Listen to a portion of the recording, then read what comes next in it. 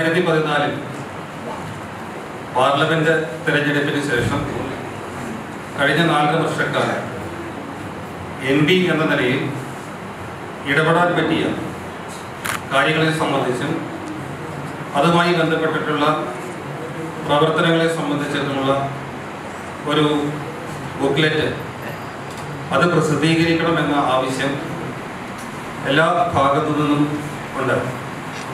ബഹുമാന്യനായ വൈദ്യുതി വകുപ്പ് മന്ത്രിയും LDF കൺവീനറും അതോടൊപ്പം തന്നെ ഹൈറേഞ്ച് സംരക്ഷണ സമിതിയുടെ ജനറൽ കൺവീനർ കൊച്ചുമരി കലച്ചനും എല്ലാ മേഖലയിൽ നിന്നുള്ള മുഴുവൻ ആളുകളും അങ്ങനെയൊരു പ്രസിദ്ധീകരണം ഉണ്ടാകുന്നത് ബുക്ക്ലെറ്റ് പ്രസിദ്ധീകരിക്കുന്നതിനായി കൂട്ടായി തീരുമാനിച്ചത് വലിയൊരു ഉത്തരവാദിത്തമാണ് ഏൽപ്പിച്ചത്. കാരണം ഇടുക്കി പോലൊരു വളരെ വിശാലമായ പാർലമെന്റ് നിയോജക മണ്ഡലം, ആ നിയോജക മണ്ഡലത്തിൽ ജനങ്ങൾ നേരിടുന്ന ഒട്ടനവധി പ്രതിസന്ധികൾ, അതിൽ ഏറ്റവും പ്രധാനപ്പെട്ടത് പരിസ്ഥിതി സംരക്ഷണം. ആ ഉത്തരവാദിത്വം നിറവേറ്റുന്നതിന് അന്ന് മുതൽ ഇന്ന് വരെ പരമാവധി പരിശ്രമിച്ചിട്ടുണ്ട് എന്ന് ആണ് എൻ്റെ ഒരു വിശ്വാസം.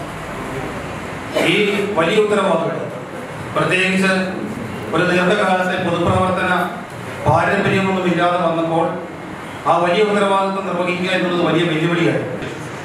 വലിയ തോതിലുള്ള പരിഹാരം ഉണ്ടാക്കാൻ പറ്റിയിട്ടുണ്ട്. അതിനകത്ത് എല്ലാവരുടെയും കൂട്ടായ പരിശ്രമമാണ്. അതിനൊപ്പം നിൽക്കാൻ സാധിച്ചു എന്നുള്ളതാണ് എന്നെ സംബന്ധിച്ചിടത്തോളം സന്തോഷകരമായ കാര്യം. നമ്മളുടെ ഈ ഭൂപതിവ് നിയമവുമായി ബന്ധപ്പെട്ടുണ്ടായിരുന്ന എല്ലാ ആവശ്യവും, നമ്മുടെ വരുമാന പരിധിയുടെ പ്രശ്നമുണ്ട്, ഭൂപരിധിയുടെ തന്നെ പ്രശ്നമുണ്ടായിരുന്നു.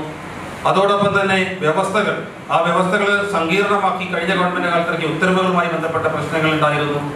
അങ്ങനെയൊക്കെയുള്ള നിയമപ്രശ്നങ്ങളാകെ സമഗ്രമായ ഭേദഗതിയിലൂടെയാണ് നമ്മുടെ ഭൂപതിവ് നിയമം നമുക്ക് ഭേദഗതി ചെയ്യാൻ സാധിച്ചത്. മൂന്ന് ചെയ്യുന്ന ഭാഗമായിട്ടുള്ള പ്രദേശത്തും പട്ടയം കൊടുക്കുന്നതിന് ആവശ്യമായ നടപടികൾ വൈദ്യുതി വകുപ്പിന് തടസ്സമില്ല എന്ന് അറിയിച്ചുകൊണ്ട് കത്ത് റവന്യൂ വകുപ്പിന് കൊടുക്കുകയും അതിന്റെ നടപടികളും വേഗത്തിൽ പുരോഗമിക്കുകയും നമ്മളെല്ലാം അതുകൊണ്ട് തന്നെ ഒന്നിന്റെയും വിശദാംശങ്ങളിലേക്ക് ഞാൻ പോകുന്നില്ല.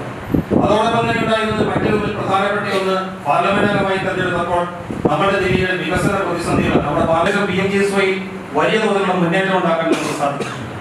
ടൂറിസം രംഗത്ത് ബഹുമാനപ്പെട്ട ESPG മോഡ് MLA ഉൾപ്പെടെയുള്ള ആളുകളുടെ പിന്തുണ അതെല്ലാം കൂടിയായപ്പോൾ സ്വദേശി ദർശൻ സ്കീമിൽ നമുക്ക് 100 കോടി രൂപ, ഏതാണ്ട് അതിനകത്ത് 80 കോടി രൂപയോളം നമ്മുടെ ജില്ലയിൽ മാത്രമായി നമുക്ക് അനുവദിപ്പിക്കാൻ പറ്റിയിട്ടുണ്ട്. നിർമ്മാണങ്ങളൊക്കെ പൂർത്തീകരിച്ചു വരികയാണ്. ദേശീയപാത ഏറ്റവും പ്രധാനപ്പെട്ട ഒന്നാണ്. പാർലമെന്റ് അംഗമായി 2014 നമ്മൾ വരുമ്പോൾ 2 ദേശീയപാതകളായിരുന്നു ഇടുക്കിയിലുണ്ടായിരുന്നത്. ഇടുക്കി പാർലമെന്റ് നിയോജക മണ്ഡലത്തിൽ ഉണ്ടായിരുന്നതെങ്കിൽ ഇന്നത് 4 ദേശീയപാതകളായി മാറിയിട്ടുണ്ട്. അടിമാലി നുള്ളി ദേശീയപാത പൂർണ്ണമായും അതിന്റെ വികസന പദ്ധതികൾ നടക്കുകയാണ്, പൂർത്തീകരണത്തിലാണ്. മറ്റ് പുതിയ ശബരിമല ദേശീയപാത അത് കേന്ദ്ര ഗവൺമെന്റ് അംഗീകരിക്കുകയും അതിന്റെ നടപടികളിലേക്ക് കടക്കുകയും ചെയ്തു. ആ ദേശീയപാതയും ഗവൺമെന്റ് സംവിധാനം യാഥാർത്ഥ്യമാവുകയാണ്. ഇനി അതിന്റെ വിശദമായ പദ്ധതി രേഖകൾ അതൊക്കെ അതിന്റെ പ്രവർത്തനങ്ങളിലേക്ക് കടക്കുകയാണ്. നിലവിലുണ്ടായിരുന്ന ദേശീയപാത കൊച്ചി ധനുഷ്കോടി ദേശീയപാത, അതില് അടിമാലിയിലെ നേരിമംഗലം മുതൽ അടിമാലി വരെയുള്ള മേഖലയിലെയൊക്കെ യാത്രാ ദുരിതം വലിയ തോതിൽ പ്രതിസന്ധി ഉണ്ടാക്കിയിരുന്നതാണ്.